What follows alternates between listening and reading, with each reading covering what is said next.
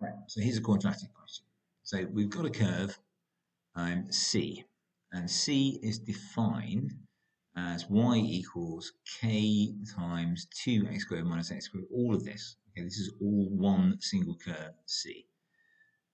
So what we've got is lots of different terms. What we need to do is collect together our like terms. So the first thing we'll do is we'll expand this first bracket. So y is equal to 2k x squared minus kx plus k, and then the last three terms minus 5x squared plus x minus 2. Right. Now we need to collect together our like terms, because I've got an x squared term here and an x squared term here, and I've got an x term here and an x term here. Right. So that means that y equals 2k minus 5 times x squared. Add to that 1 minus k times x. And then I'm going to add the final constant, which is k minus 2. So now we've collected our like terms. Now remember that our quadratic is written as a times x squared plus b times x plus c. So that's going to be my ax squared plus bx plus c. Right. Now, this tells us the graph lies below the x-axis. Determine the range of the possible values of k.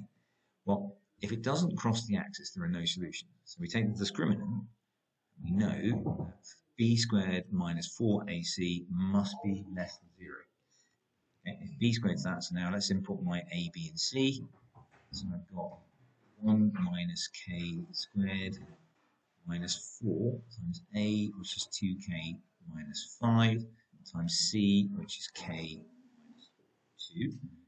All of that has to be less than 0. Right, so let's expand the first bracket.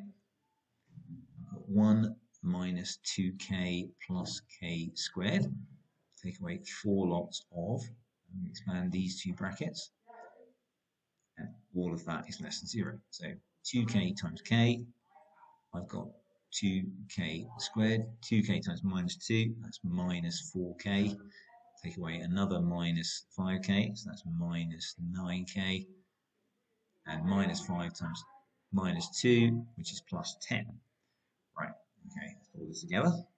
So I've got 1 minus 2k plus k squared minus 8k squared plus 36k minus 40, all less than 0.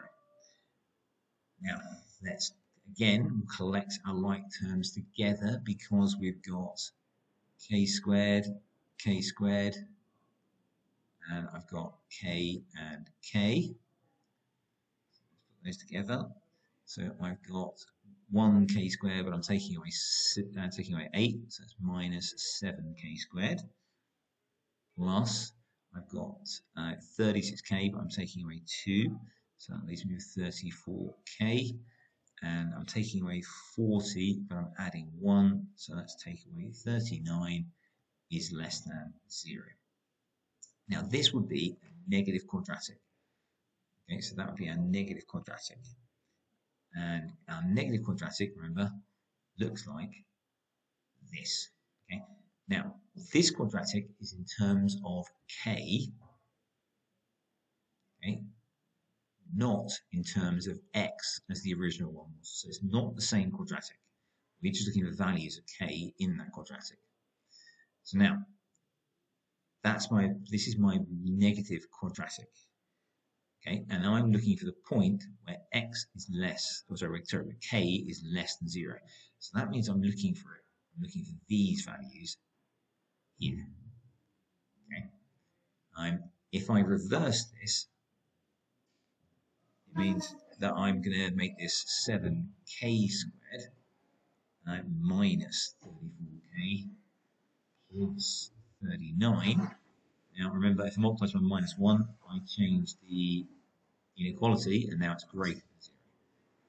So now, if I draw a positive quadratic, if I write greater than 0, same thing. It's where it's above the line, so that means it's there. So it's still in the tail. Right, so now the big thing to remember is that you're used to writing inequalities as x being sandwiched between two values. That's this part,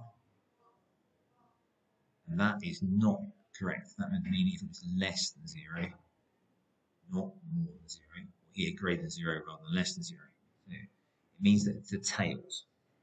So when we find the solutions for a quadratic, we get k has to be less than 13 over 7, or k is greater than 3, because those are our two roots, okay?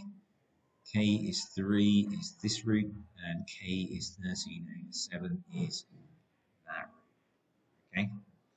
So that's how it works. Don't get confused about where the solutions are. You don't always have to sandwich the value you're looking for between two limits.